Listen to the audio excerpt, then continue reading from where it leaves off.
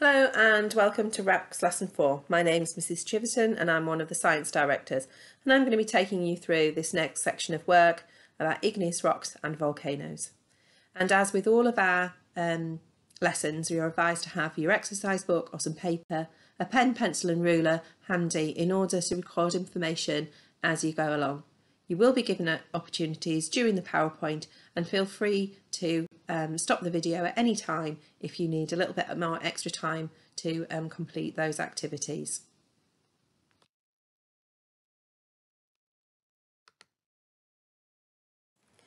I'm going to start off with thinking about chocolate, one of my favourite topics, but in this case we're trying to relate it to science. We're using it as a model.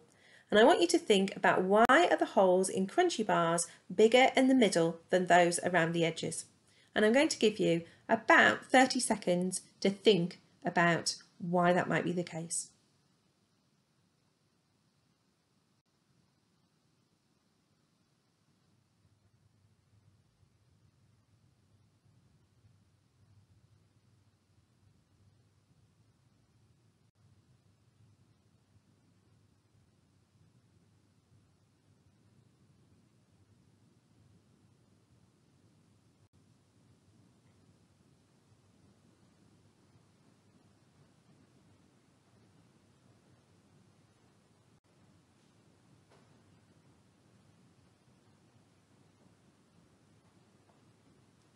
Okay, so some of you will know that the central part of a crunchy bar is made through a process of melting sugar and then reacting with it so it forms the bubbles. That liquid sugar will then start to harden and crystallise, and in the process the bubbles get trapped. Now, the outside of the crunchy bar logically cools down faster because it's closest to the cold air around it, and therefore the bubbles there don't have time to get as big before the sugar solidifies. In the centre it stays liquid for so much longer, so the bubbles are able to get bigger before they actually solidify. And we're going to use that idea of size and crystallising to answer a lot of the questions about our section on igneous rocks. So our challenge for today is to be able to both describe how igneous rocks are formed and identify the differences between two types of igneous rocks, extrusive and intrusive. And we also need to be able to explain those differences and explain how they are formed.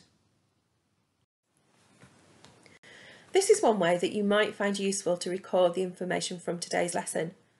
On the left hand side we've got all of the keywords from this particular topic, and then there's a space to put your notes, a description and any other information you wish to as we go through the PowerPoint.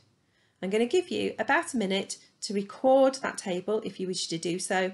If not, please feel free to fast forward through the video to the next section.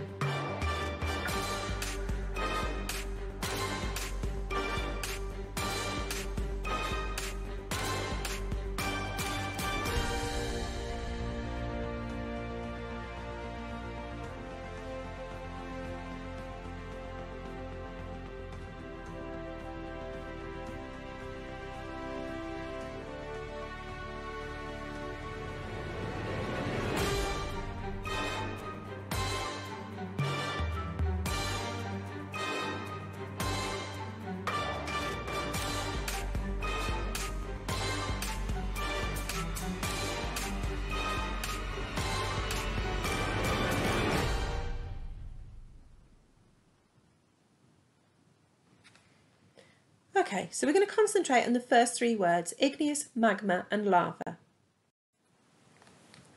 Rocks, as you know, can be put into three different groups depending on how they're formed, and igneous rocks are the final one of these groups that we need to have a look at. Now again, looking at how we make those strange scientific words, igneous comes from the Latin word ignis, which means fire, and that gives us a clue as to how igneous rocks are actually formed. So they're formed by the cooling of lava or magma. And I can hear you asking the question, well, what's the difference? What's the difference between lava and magma? And what in fact are they? Well, magma is liquid rock inside a volcano. So rock that has been heated up to sufficient a temperature to actually cause it to melt. And whilst it's inside the Earth's crust, we refer to it as magma.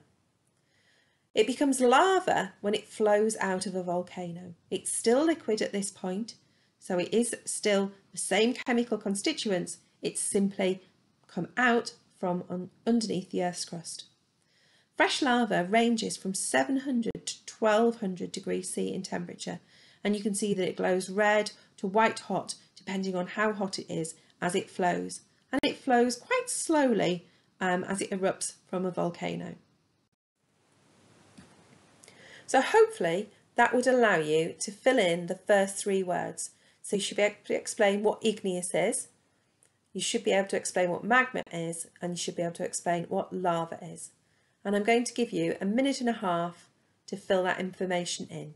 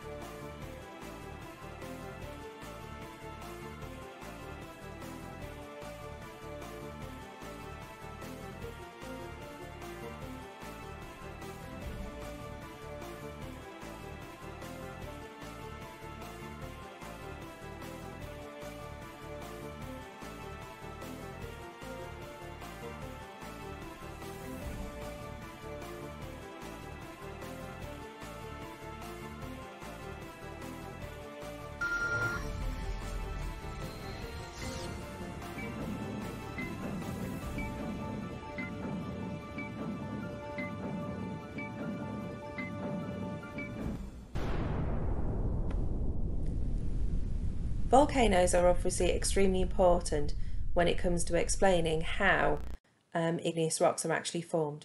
So we're going to look in a little bit more detail about what a volcano is and what happens within volcanoes.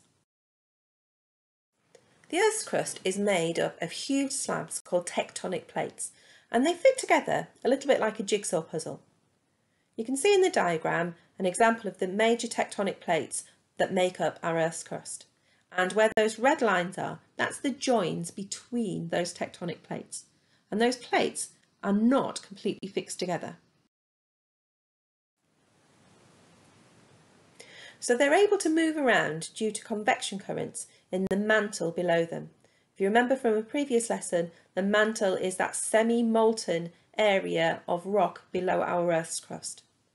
And it's incredibly hot down there. Now the plates don't move huge amounts, maybe only 2 to 3 centimetres a year, but they are able to move. And between the crust and the mantle is a substance called magma, and that's made, as we've said already, of molten rock and gases. When two plates collide together as they move, one section will slide on top of the other and the other one is pushed down below. Of course, as it gets pushed down, it's coming closer to the mantle and that extreme heat and temperature, and it will actually cause the rocks within the crust to melt and form the magma. And this is a cutaway view of a typical volcano. The brown layers show the Earth's crust. We have the magma chamber within that. That's where the rocks are actually being melted and formed into molten rock. There's usually a main vent, one large opening to the Earth's crust, and you can also get things like secondary vents forming as lava and magma squeeze out through fissures in the rock surface.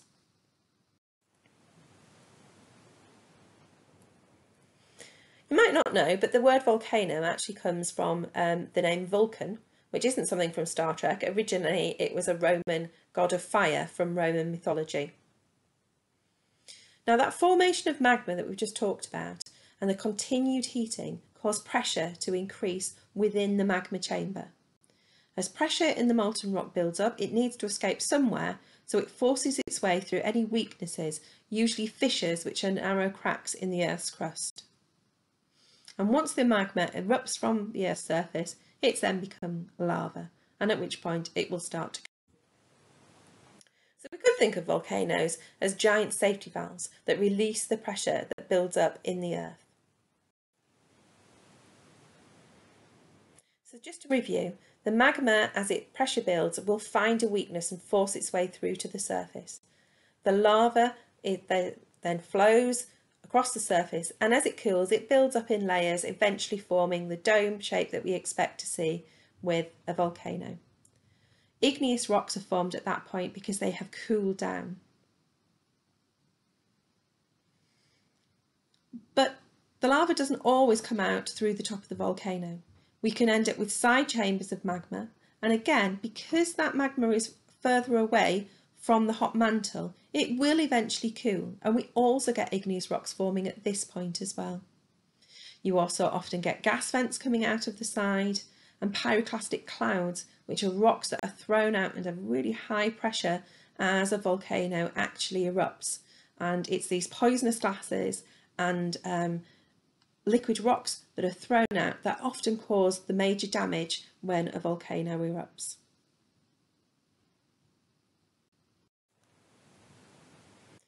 So hopefully you can now describe a volcano, what a tectonic plate is, and the processes that happen during an eruption. And I'm going to give you 2 minutes in order to actually record that information.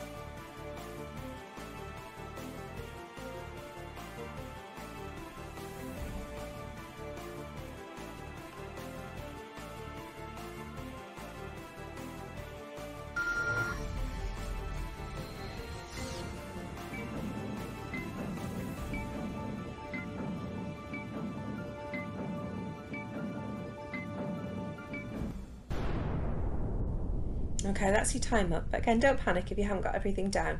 There is a summary at the end and you can always add any other information or watch the video again. So how many volcanoes are there actually around the world producing igneous rocks? You might be surprised to know that there are 1,510 active volcanoes in the world. That means that they are producing gases, pyroclastic clouds and lava flows at some point on a fairly regular basis, and all of this time producing new igneous rock. There are currently about 80 or so volcanoes which are actually underneath the oceans, and they also form new igneous rock in that process of erupting. If there are serious eruptions under the oceans, we can get difficulties like tsunamis. Now we need to look at our two different types of igneous rock, the differences between them and how they form. The first one we're going to look at is extrusive igneous rocks. Now, extrusive igneous rocks are formed with very small crystals as a result of the magma, or lava in this case, cooling very, very quickly. So as the magma exits the earth and comes in contact with the cold air or the cold water around it, it cools incredibly quickly. And as a result, the crystals that grow are so small that sometimes they're actually almost impossible to see as separate crystals. There's an example here, basalt, and you can see with the scale on the diagram that the crystals that are interlocked together there are extremely small. So the other type of igneous rocks that we need to look at are intrusive igneous rocks. Intrusive igneous rocks form deep in the Earth's crust, above the layers of the mantle where the surface temperatures are still incredibly hot. As a result, the process by which crystallization happens is a much longer, slower process, and in doing so, larger crystals are able to form. The picture shows a classic example of igneous intrusive rock, which is granite, and you can see from the scale of the person's finger compared to the crystals that they are much, much larger than we saw in the extrusive igneous rock.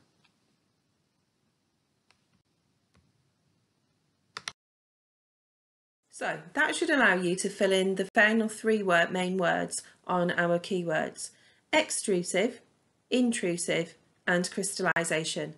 And I'm going to give you about a minute and a half to fill in those remaining pieces of information.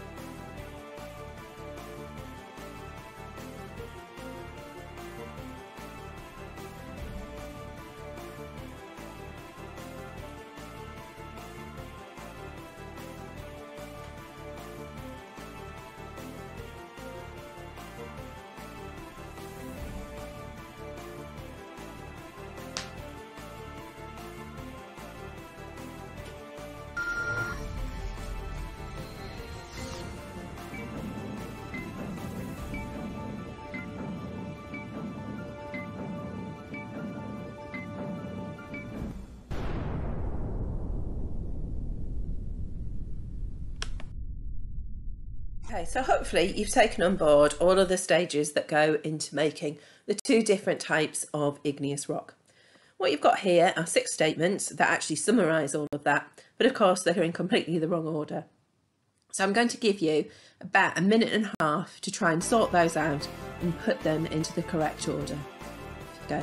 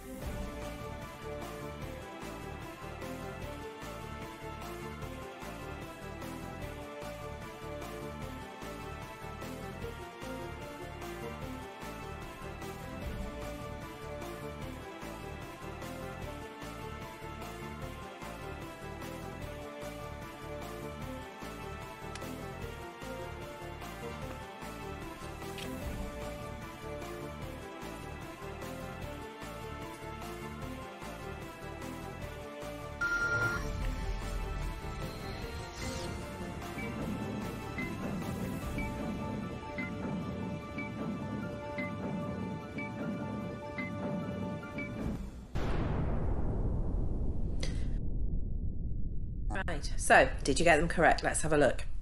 The first stage that we would identify that inside the Earth is the magma and it's molten rock. And we would say that volcanoes erupt and magma comes to the surface.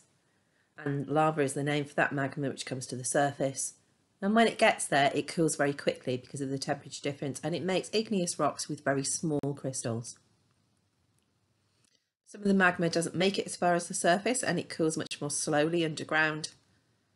And it turns solid, and it makes igneous rocks with much larger crystals. So hopefully you managed to get all of those correct. So here's our summary so far. Igneous rocks are formed from magma or molten rock cooling and becoming solid.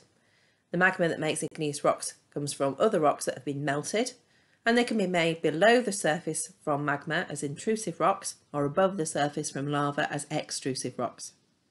We know that volcanoes are caused by tectonic plates in the Earth's crust moving due to convection currents in the semi-molten mantle, moving the plates and allowing a magma chamber to form, and that over time pressure builds and the magma is released, and when magma reaches the surface and bursts through the crust, it's now referred to as lava. So hopefully that will help you to fill in any missing details on the table of information or your notes that you've made as we've gone through this video. Now our final section is to look at the characteristics of igneous rocks, and the picture here shows common igneous rocks, a whole variety of them, and they have common characteristics as you can see. Look closely at them. For example, we've got granite, basalt, diorite, pumice and obsidian. They're very different to the metamorphic and sedimentary rocks that we've looked at previously. So our characteristics when we look at those types of rocks are that igneous rocks are made up of interlocking crystals. Now that's very easy to see in the extrusive igneous rocks, but it's not quite so clear sometimes in the intrusive igneous rocks where the crystals are very, very small. But what you can't see are gaps or separate grains within the actual rock itself. So no separate grains there. We don't see layers in igneous rock at all, whereas metamorphic and sedimentary rock had very clear layers. And they're also extremely hard, and that's because they have been formed by that crystallization, solidification of molten rock. They can also appear very glassy, and you can see some very clear examples of that in the pictures that I've included here. So this should allow you to fill in the final section with our description about the characteristics of igneous rocks. And I'm going to give you a minute and a half to do that.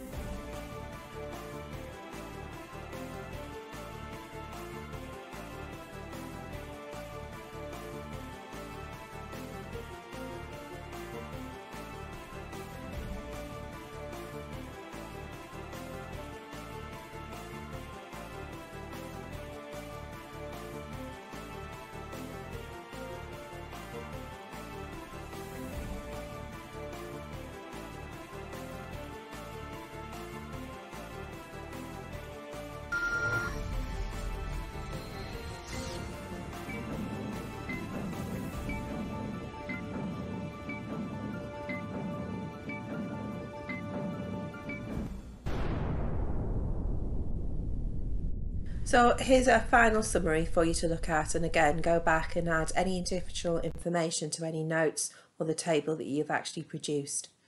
I would pause the video if you want to have a good look at these information now. If not, you can move on to the tasks that are set to go along with this. So your first task is to complete the Google quiz. Test your knowledge that you've gained very quickly, and you'll get immediate feedback on those answers. For a more extended answer, task 2 is to describe in detail what a volcano is and how it's formed and why it erupts. And within that, you should include where, when and how igneous rocks form during this process. And that's an extended answer question and will be marked by your teacher, and feedback will be given to you on that. And then finally, extension task 3 is a little bit more fun, and it's about making a volcano. And maybe some of you have done this before. So I've given you all of the instructions and the major ingredients. The quantities do not have to be exact, and use whatever container you've got. I will warn you though, it can make quite a mess. So as I've said, I would suggest you do this on a tray or outside in order to make sure that you're enjoying it without having too much to clear up. I've included a couple of pictures to the side there. One is making the volcano using papier-mâché, and obviously you could then paint that and decorate it as you wanted to. Another alternative, and that version, is they've banked potting compost around it to make it more realistic as to what a volcano would actually look like. The food colouring, I've suggested red for lava, but you could use whatever you wanted. Or if you don't have any food colouring, just leave that bit out, and just make sure you've got the vinegar, the washing up liquid, the water and the baking soda. Those are our vital 4 ingredients. So I look forward to seeing some of your photographs or videos being sent to me by your science teachers, and I hope you enjoy having a chance to get a little bit messy and a little bit of fun making your volcanoes. Thank you for listening to today's session, and I will see you all again in session 5 on rocks soon.